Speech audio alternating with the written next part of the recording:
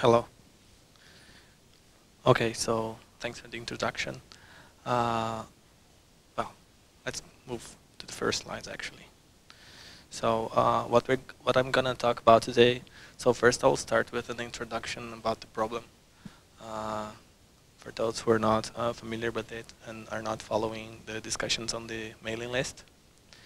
And also for those who are not familiar with PowerPC, so I will talk a little bit about the long double format in this architecture and how the float 128 API relates to this long double transition that we're talking about, because it might get a little confusing for beginners as I was when I started to do this.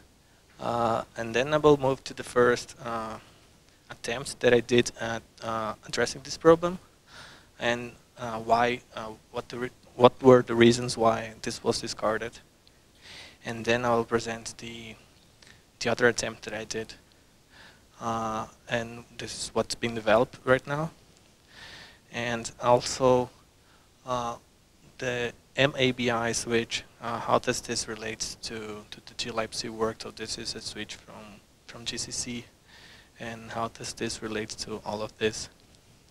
And afterwards, I'll start with some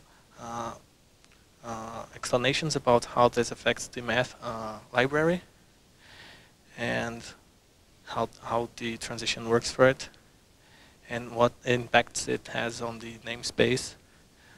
And after explaining a little bit about the math library, I'll talk about the I/O functions. And similarly to what I have mentioned in the beginning, I had a first attempt which was discarded for some reasons.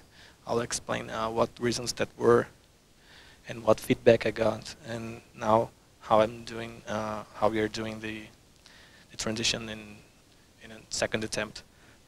And also at the end, I will talk a little bit about how this long double transition is actually helping us. Well, it's giving us an opportunity to fix other problems that are there in GLIBC and have been there for some time, and we're also trying to make this right too, and then to a conclusion.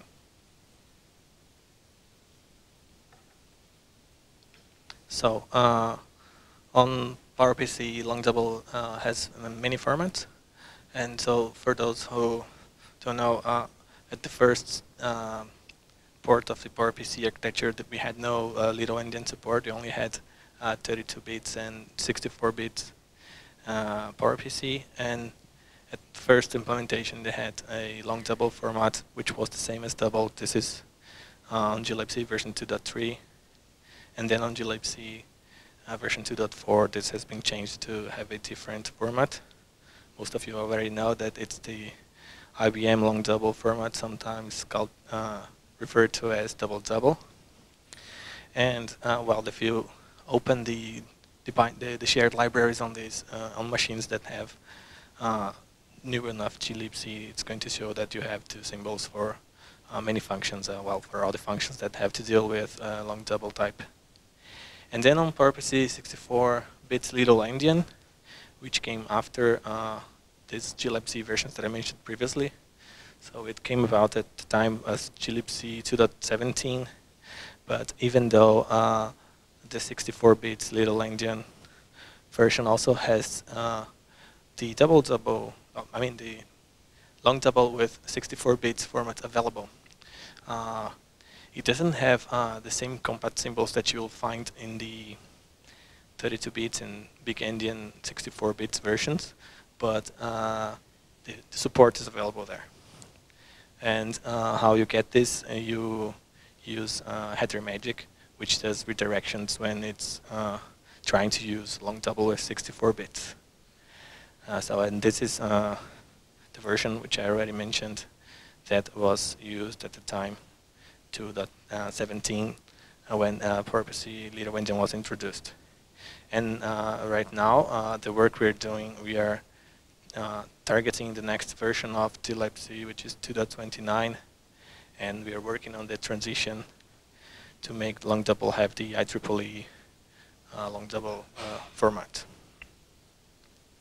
Okay, and how does this relate to the float 128 that I mentioned previously? So float 128 is a new type. It comes from a different standard. So the long double type is it's in ISO C, but float 128 is not there yet, and it comes from that standard TS 18661-3.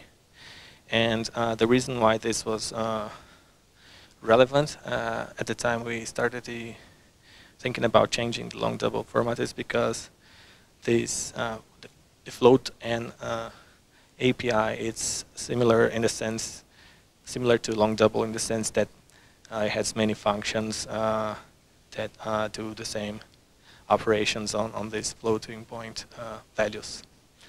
And for those of you who are not familiar with the way the GLIBC code is structured in the code repository,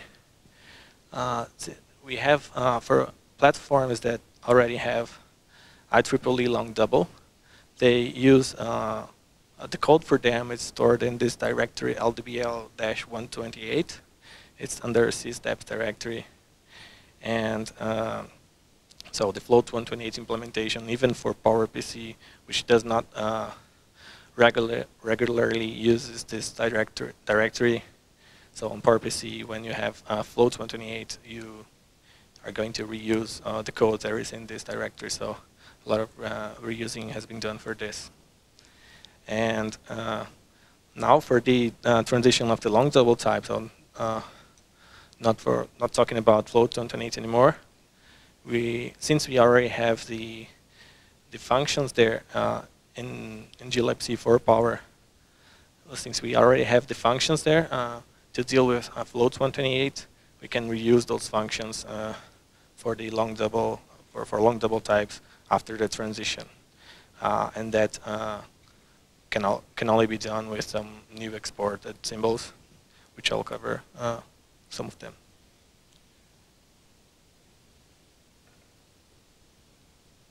Okay, so this was I mentioned that I was going to talk about something that I tried to do but did not work well. So the first attempt that I tried was late last year. I proposed some patches, and Joseph here, he asked me what I was trying to do, and I explained to him that I was trying to make PowerPC 64-bits little endian stop using that directory over there, LDBL-128 IBM, which is the one that contains the code for the double-double format, and starting to imply LDBL-128 by default. So for those of you who are not familiar with the concept of the implies files, so architectures that want to use some directors in GLIBC, they have some mechanism where you just write in implies files. Well, please use this directory instead of that other. So my plan was to remove the LDBL-128 IBM directory from the implies files. At least not remove it, but move it towards the end, so that we would use the LDBL-128, which is for IEEE long double first. But yeah, that's the idea behind it. But they had some problems with it. I mean, sorry, before I talk about the problems, what was my idea to do it like this? In my opinion at the time, it would make PowerPC 64-bits little endian more similar to other architectures, and that would give us some benefit in the long run, like maintenance effort being less. That was my idea at the time. And also, we could reuse the aliasing mechanism. I wrote it there, float 128 API as aliases, because other architectures that have float 128, the API, even though they already had IEEE long double, they had the long double as IEEE, and they just export the new API with some aliasing mechanisms. That also Joseph wrote this. But then it was pointed out to me that a big disadvantage of this would be that we would have a lot of symbols being renamed magically, then it's not so interesting because you can lose control of things. Besides that, it would diverge a little bit other PowerPC platforms from the little engine implementation. And I would need a lot of extra makefile targets for keeping the old implementation available. And that's, I guess, the hardest part. I was going to have to rewrite a lot of makefiles, like the math. The makefile for the math functions would have to be rewritten, or at least have a lot of duplication of targets. Okay, so that was discarded, and we are still having the LDPL 128 IBM in the implies files as it was. But well, before I get into the second, let me start with the second one actually. So we have a new directory, the LDPL 128 IBM comprised directory. This is already in GLIBC, but not not yet implied. But it's well, the reason for this is that we can add some new files in there and some overrides. So if you want to have if you want to define new symbols, you just add new files which override the files from the LDPL 128 IBM, and then you can have new symbols there. We can make new makefile targets, and this should be to the side. It eases the increment, the addition of new functions in targets. So that's the reason for this directory. And alongside with it, we had to separate actually the sysdeps directory for the 64-bit little engine architecture. We used to have all 64 bits files in the same directory, but then it kind of started to be hard to separate those two architectures because they're getting very different from each other. So by having this new directory, the powerpc64le, this contains all the code for little endian, and then the topmost directory can contain all the code that is can be reused in both by both big endian and little endian 64 bits. And another reason for that, another advantage of having this directory is that we were having some problems with the processor hierarchy. So if you, in the older code, if you implied Power 9, you could, if there was no optimized version of Power 9, you would end up using a Power 6, for instance, a Power 6 implementation, even though you had a better one for little endian, but the hierarchy was not done correctly. So this allowed us to fix this issue too. And so what I mentioned about the MABI before is that by default, current GLIBC code is compiled with -MABI equals IBM long double. And if we keep doing this, it has this advantage that it's coherent with the fact that we are implying LDPL 128 IBM in all three architectures, and this is good. And it's also good because all the print and scan functions, they are built having in mind that long double has the IBM long double format. I'll get back to the printf and scanf when I explain how the transition is being done for them. But the thing here is that the new implementation is going to reuse what's been done for the float 128 implementation. So the print functions, the print and scan functions, they have to deal with long double in a different way. And this is already implemented because of the float 128 API. And since this is already implemented, it's okay if we keep building these files as we were for a long time with IBM long double. On the other hand, if we switch the MABI to having a IEEE long double arguments to it, by default in all glibc builds, then we would get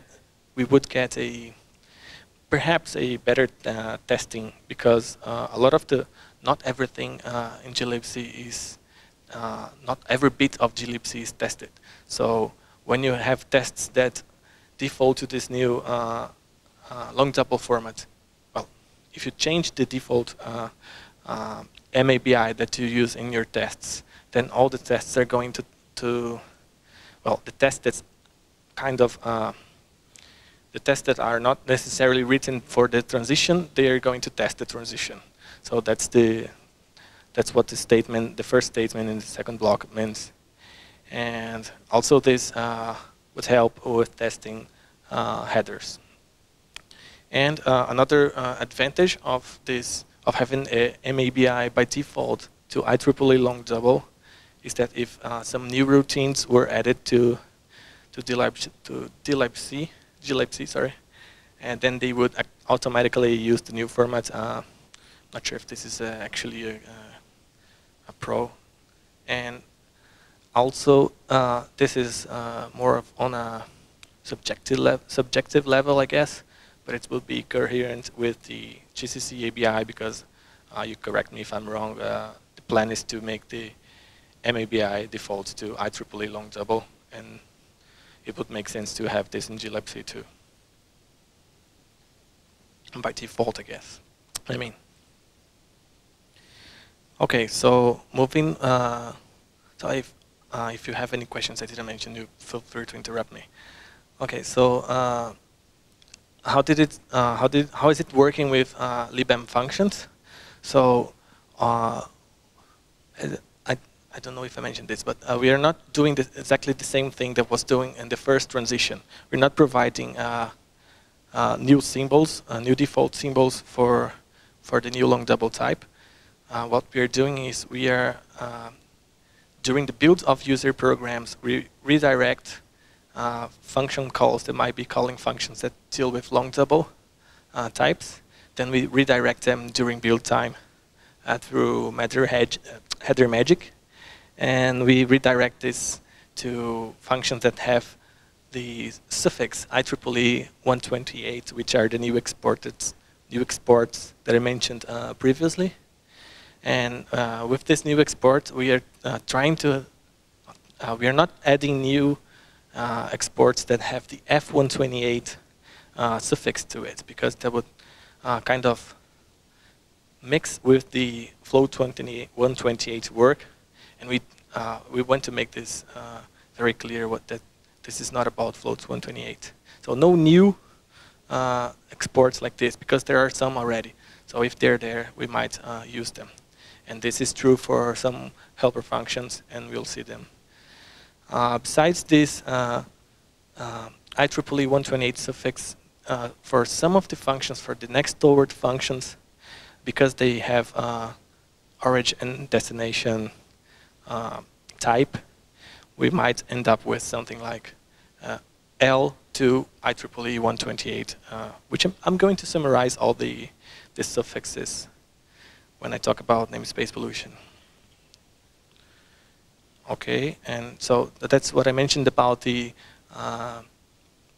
helper functions. Helper functions for these classification macros there, so FP, classify, sign bit. These functions, they I don't know if all of them or some of them are implemented in math.h, and they are type generic because you can use them with whatever argument you pass to them. It can be double, float, whatever. So it has to select during build time which of the internal implementations or which of these helper functions it's going to call. So if it's a long double typed variable that's being passed to one of these functions, then if you're compiling with the old ABI, then it has to call a function with the L suffix.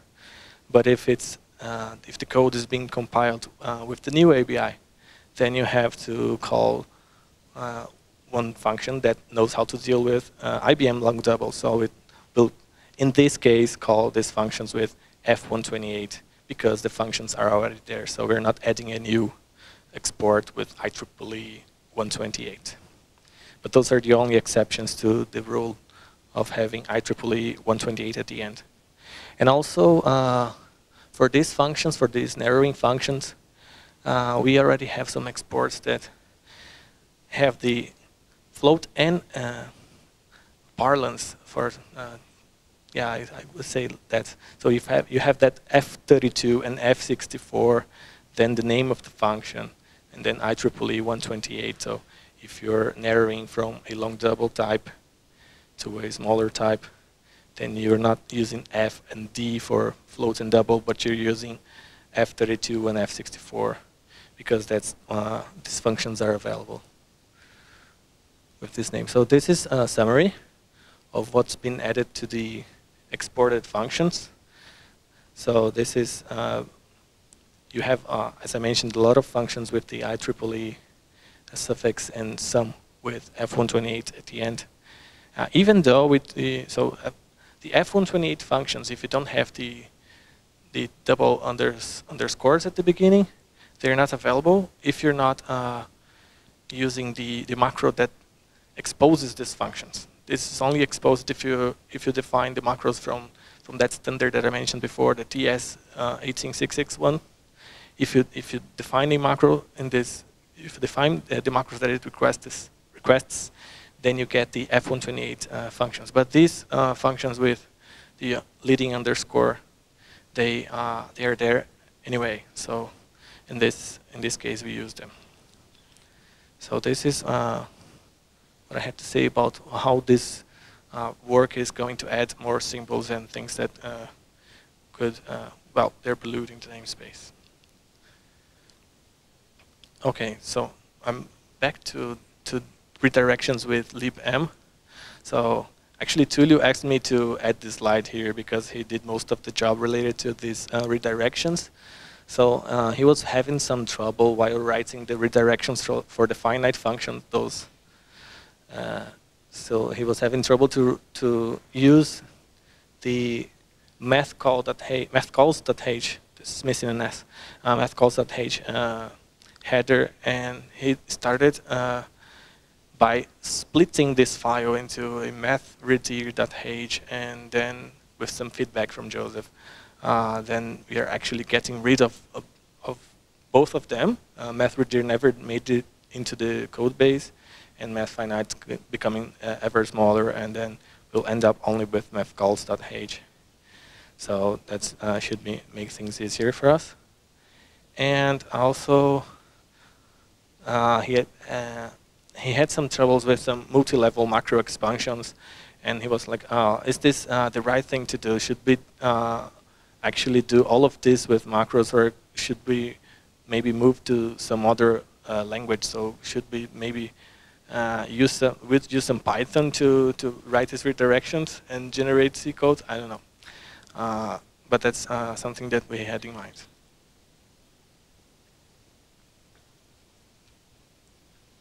Okay, and so this is what I had to say about math functions.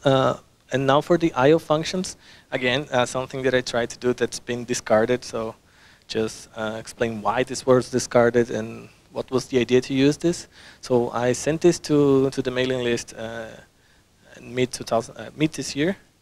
And what I was trying to do, I was trying to basically build print and scan functions more than once. Once with the AMABI set to IBM long double, and then again build it again with IEEE long double. This was going to generate a lot of symbols that were not necessary, and I needed to split some files because they were. I wanted to have the functions there and the alias definitions, so I get the symbols to a different file. So a lot of work that was not very wise. And I also had some trouble with internal function duplication and name clashes when you have two functions with the same name. And I'm trying to build a file twice. So yeah, a very bad idea. And I'm not getting too much into why I did this, but the correct solution is this one. This is what we're trying to work with. So Zach Weinberg, he posted some patches to the mailing list in March. These are not yet integrated, but they move the internal details of these functions. They move the internal details of what is the format of the long double type to internal functions. So you have the VF printf internal, for instance, and the other one listed there. And these new internal functions, they have a parameter, the mode flex parameter, and this tells this internal function which is the format of the long double type that is being, in which format the long double type should be treated. So, and it has another benefit. It's not because it makes my job easier to do the long double transition. It also has the benefit of removing the use of some TLS variables that would select which is the long double format. This is how it is currently done. So before you call one of those print and scan functions, you change a variable in the TLS, and this variable is what tells the function which is the format of long double. So this is going to be refactored with his patches, and we get rid of this TLS thing. And so for this to get implemented and integrated, there are many. Yes, please. I looked at the Zach's patches, and I think they are okay even for the callback functions for custom printf format specifiers. I'm sorry, didn't get it. GLIBC printf has support for extensions like writing your own format specifier handlers. Oh, I didn't mean format. I didn't mean the format string. Are you talking about this? No. The point is, someone might want to write a format specifier for long double, and needs to know which printf function was called by the application, so that it knows the format of the printf argument. But and Zach's patches deal with that correctly, I think, but I'm not sure if that's possible to do with the current interface for the float 128 transition. Well, I'm not sure if I got it correctly. So you're saying that the mode flex is not enough for defining a new long double format? The mode flag is enough, but it's not passed to the callback functions for the format specifier extensions that the user might have created. Okay, I don't think I dealt with this. Maybe this is something that is missing in my branch. Okay, yeah, we can look at it. Yeah, I'm not, because the thing is I have a branch that's been public. It's public now, and it just uses Zach's patches, and it's able to change the format of long double. I'm not sure if I understood what you're saying. Sorry. Can we discuss this later? Maybe. Okay. Okay. Yeah, this is. I was saying that there are some things that are not correct yet regarding these patches that Zach posted, and I'm planning to work on them so that it can be integrated and I can use them.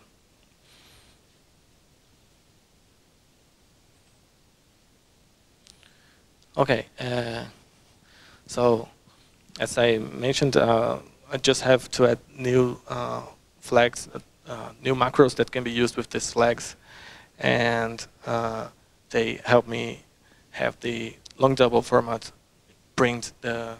Well, they can help me to print and scan functions, print and scan long double values the correct way. And so I'll move back a bit. So maybe this will answer your question. So during the float 128 implementation, because Float128 API does not have new specifiers to add to the format string. So the only way you can print a float128 number, a number in float128 type, is to use the str from f128 function. And the way this is implemented in GLIBC, so the stir from function, it always calls some functions from the printf land.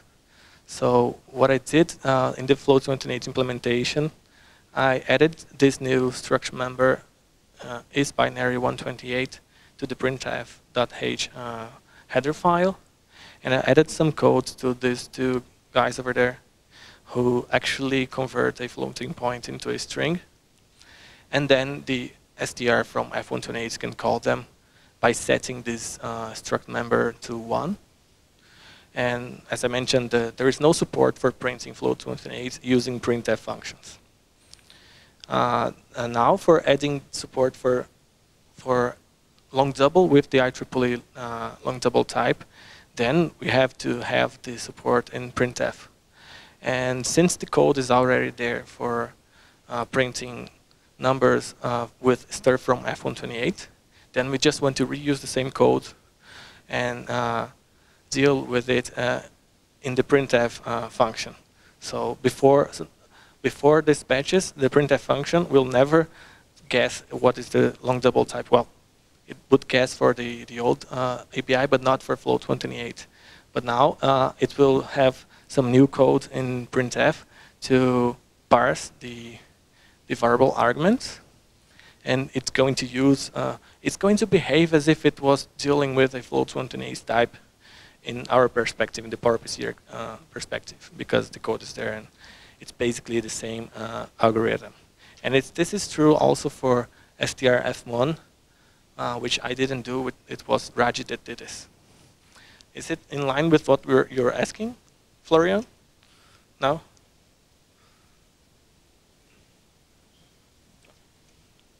Okay. So, and for scanf, things are the other way around. So the thing with scanf is that scanf calls str to f or str to l, so it's inverted. So it's kind of easier for this transition because we already have the str to f128, and then it's in scanf we only have to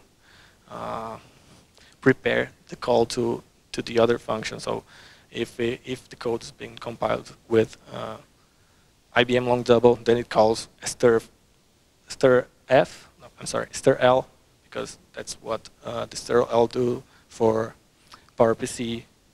And if the code is being compiled for IEEE long double, then it calls stir to f128.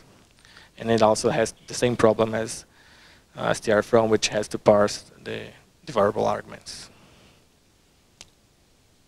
Okay, and then this was brought up in the mailing list that many functions did not have support for the first transition when long double stopped being double and became other things.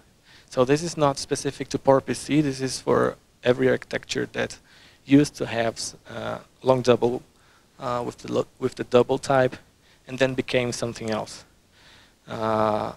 So some of the functions in these headers, argb and whatever, they have to deal with long double variables. And they were not doing this properly, and we never saw this because there were no test cases for this. So I started the implementation, again as a suggestion from Joseph, by writing new test cases that would, and since these test cases, they are not specific to the transition, he asked me to move them out of the transition directory, which I presented previously. So just move it out of the sysdebs directory and put it into the non-sysdebs directory so that can be reused for the default long double, and then it will also be used again for the cases where we want long double to have the same format as double. The code is already there. It's in the code for testing. The default long double is in GLIBC alpha. It's being reviewed, but not yet integrated. And the code for reusing this for long double, the same as double, it's there in my public range, but it only makes sense to add this after I have added Zach's patches to libc alpha and sorry, not to libc alpha, to the code base, and I also have patches to add the support for these new functions with long double with 64 bits, and it is exactly the same thing for IEEE long double. So yeah, so this is not there yet, as I mentioned, because it depends on Zach's patches. And also, Tulio noticed, so this is also a suggestion from Tulio to bring here, redirections for in his tests. He noticed that redirections for all long double functions were not correct, and I asked him, so how does Excel work around this? And we're not sure. Maybe because they use their own math library. So this is something that I don't have an answer right now, but this has come up in conversations with him. Gabriel, one more question about the L.H header and the other headers. I think we need to call fxprintf from those functions to support wide-oriented streams instead of doing the conversion locally. Okay. And I think I posted a patch for that. Is your code based on that, or is it still using the local conversion code or not handling the situation correctly at all? Yeah, I think I also reviewed your patch, and yes, it's using the code that you wrote. I had to do some fixing after I rebased, but yes, it's using your code. So we need to pass the mode argument through fxprintf. Yeah, indeed. Okay.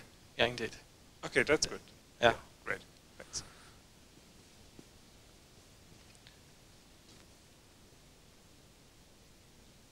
Okay. I guess I already covered this. Yeah, I did. So maybe this is answering your questions, because this new internal these functions, these internal whatever functions, they are also not in the current code base. They're in my public branch, and they are built on top of Zach's patches, and they do this to prepare for calling the fxprintf and other when needed, right? So I think that these functions, the RHP function, they call fxprintf, so they're going to divert the execution to call the fxprintf function. Okay, I'm reaching the end of this presentation. So as I mentioned, it's currently under development, and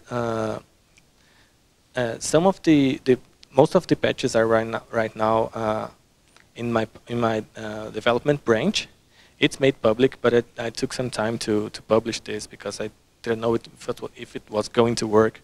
That's perhaps the reason why I made those two mistakes that I mentioned, because of taking a bit too long to make this public. So yeah, mea culpa. And so we're currently targeting GLIBC 2.29 for this. And as I think it's pretty clear now that it's only for the little Indian version of PowerPC, and it's built on top of Loads 128. So that's what I had for today. If we have more questions, you can make now. If you don't, maybe I have some backup slides too. Yeah.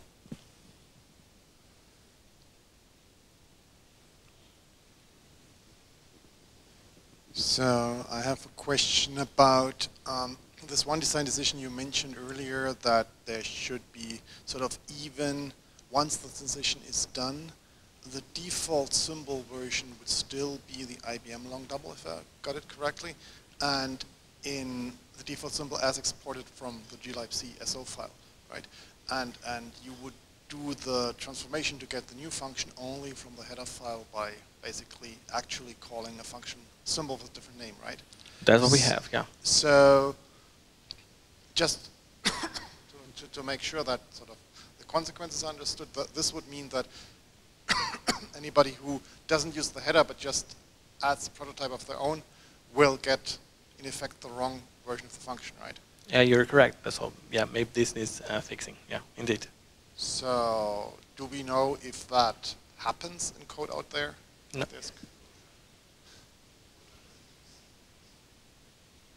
Yeah, then this needs fixing. Yeah.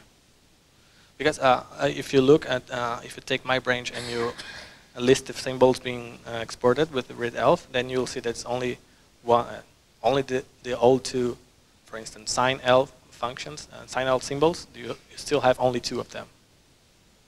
So yeah, if this is a problem, this needs fixing. Yeah. We don't have tests for this in GLIBC, I guess. I guess that because all the tests in GLIBC they use our headers. So yeah, maybe this is something that can be changed as well. So is there a reason for not doing it the same way, so that if you have a new system, a new libc, that the signl by default would be the new version, and if you want the old one, you have to do something different there? No, if you want the old version, and yeah, indeed, yeah, that's a good question. So I would have to have some we would have to have a redirection for the old ABI, right? For the IBM ABI, yeah, that's also true. Yeah. I have one question. Assuming somebody had binary data stored, how would one actually go about writing a conversion program from the old to the new format? Data, you mean? Yes, data. Oh, I don't know. I don't even know how this was done in the first time. But yeah, I don't know how to answer that. Maybe before this is pushed out, it might be good to publish an example program to do that.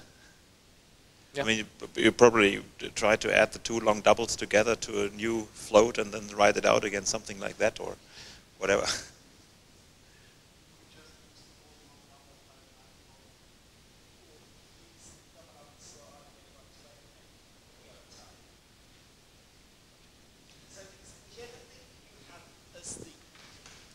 Whichever thing you have as the default type, code that doesn't use the headers will be getting things wrong if it's using something else as the type.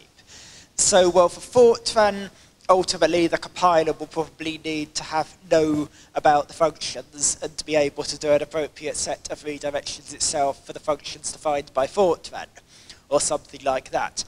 Generically, in principle, you could, if you wanted to have a compiler that strictly followed the standard rules about allowing to call the functions, declaring them themselves, you'd have a header that's implicitly pre-included or included with -include option that uses a series of redefined xname pragmas. So far that's not something that's been done, but we do have this pragma that would allow such a pre-included header to be created if wanted.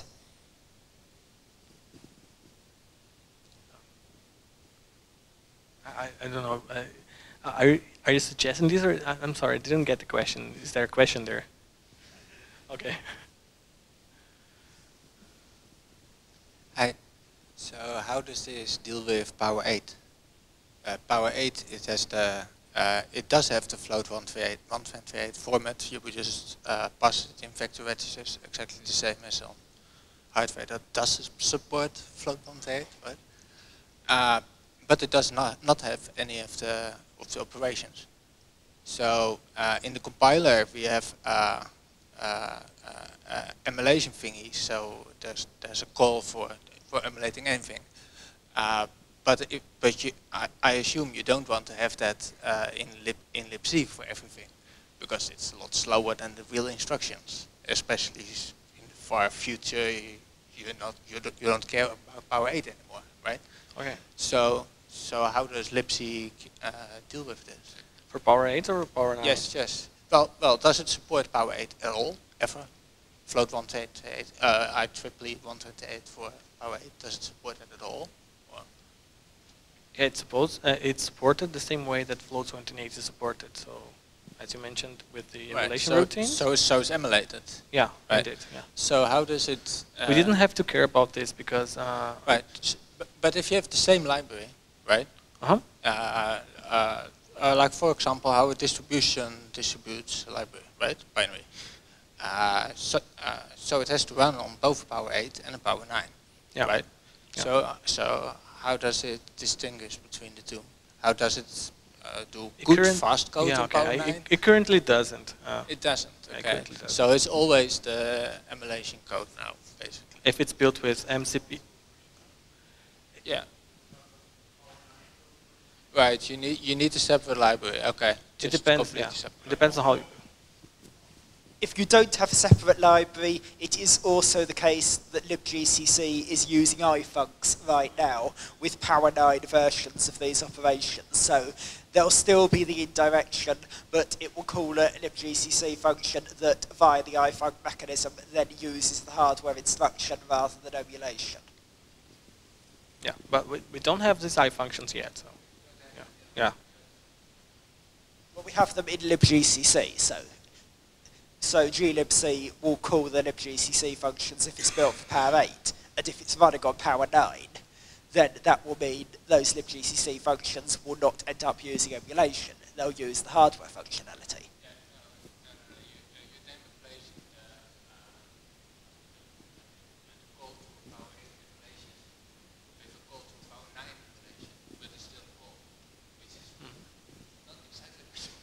It's not emulation, but there's still some level of indirection calling the function. Yeah. Florian? Back to the matter of redirections in the header file, there's also the problem that there are non-GCC consumers of such header files, and non-compiler consumers.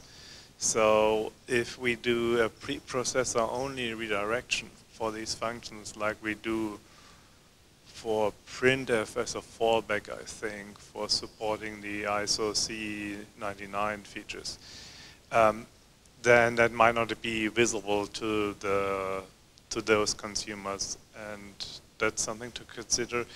And Jonathan brought up the point about built-ins. So I think for GCC, if you redirect the actual name, then the built-in is also redirected. But that doesn't happen for Clang, so that's probably something you need to test directly and see if what happens for built-in functions with Clang. Yeah. Okay.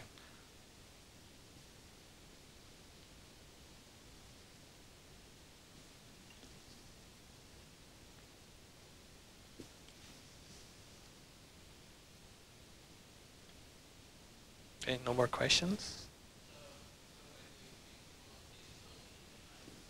Well, my plan was to have this in 2.29, and there are more things that have been. And 2.29 is what, fall or something? Yeah, the end of the year. It's January. January. Yeah. End of January. Yeah. Good luck.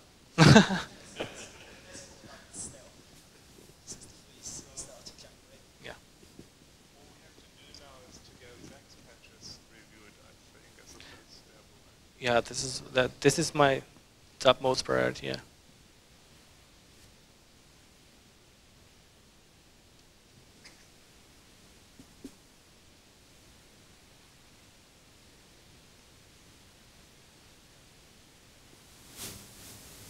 Okay. Anything else?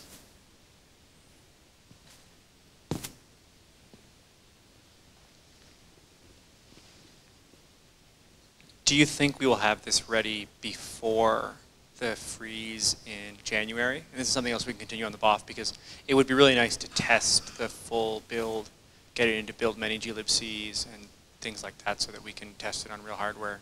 Yeah, I see. As I mentioned, I have this in a public branch. It's missing one of the functions and some header redirections. And my plan is to, before this meeting was planned to have this for 2.29. I think we would have time starting with Zach's patches, yes. But now we have some other things to add, so I would have to think. Yeah. So I mean, there's this, then there's you know, what's happening for libstandard C++ for the same things, and then after that we can do the full toolchain bootstrap and you know, transition temporarily something to test that there's no other blockers. I'm just curious how much runway we have again for hitting the 229 freeze. And there are some distro-specific scheduling things as well, because you know, Fedora 30 we could transition to you know, IEEE long double being float 128.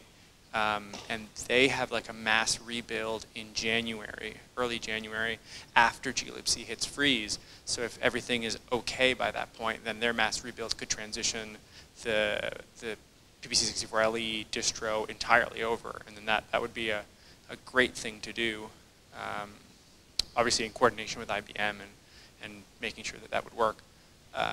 So if we had it a little bit beforehand, right, would be good.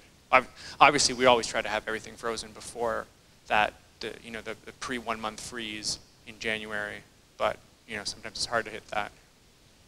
So if like November timeframe, do you think that's doable? Well, December? If the new things don't bring us very weird surprises, then I think it is. Yeah. But I'm afraid of surprises now because of the new things that were brought here. I know there were a lot of slides that were like, did this, failed, rejected, tried this, succeeded, did this, failed, rejected, tried this, succeeded. So it's something that, you know, this transition happens very infrequently. Like this is like the second time we've tried a transition like this in GLIBC, and it's hard to know what's going to go wrong.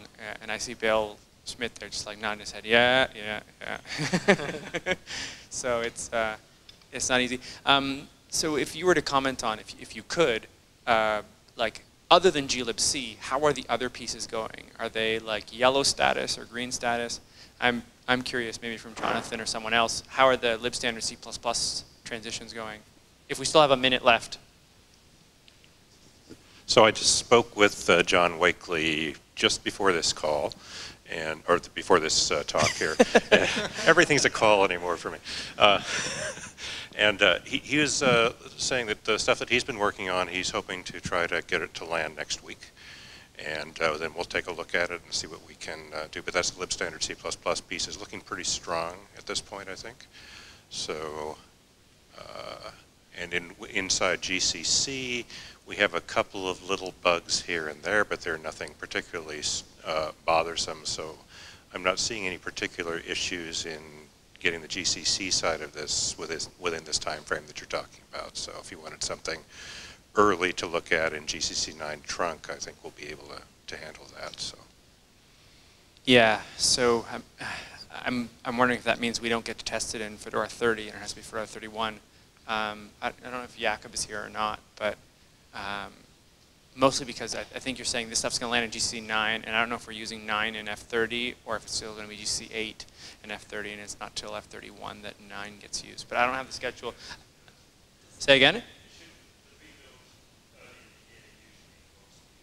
Okay, so that's what I'm looking at for the other people who do the compiler transition in Fedora. So you think in F30 we transition to 9, and then we'll have all the pieces in 9 plus glibc plus libstandard C++, and then we'll be able to test the distro out with the transition, which would be great. I'd love to pipe clean everything else out.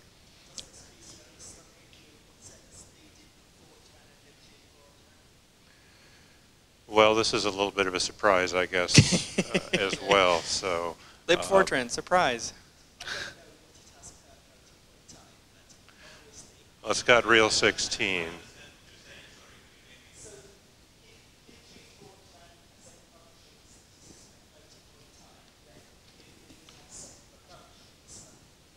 Variants of long double. And then there's this point about, because the Fortran compiler doesn't use C headers, if it's generating calls to the libm functions directly, it will need to know about the appropriate names to use. Now, there are some architectures, I think, where GCC already knows about appropriate redirections for standard library functions in particular cases, but that would need adding in this particular case. Actually, I would have to check to see what we're actually doing on power. Usually, what we use for 16-byte reals is the libquad math. So if you use I'm the, not sure. if you use the correct compiler flags, then you get float 128. That's it. It knows about libquadmath. Now, of course, since that's fairly obsolescent, it would be nice for it to know about using these TS18661 functions instead of the old libquadmath names. And then it could also learn, if it wants, you could use these IEEE 128 suffixes on power.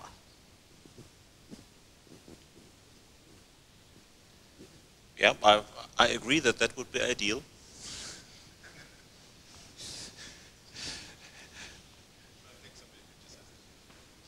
Yeah.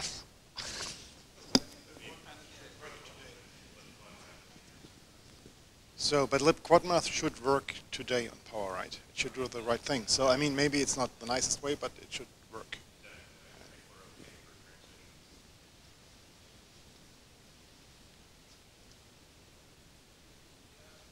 Really big problems in the compiler anyway, but it will work anyway. Although there are really big problems. Just don't try to mix IEEE 128 and double.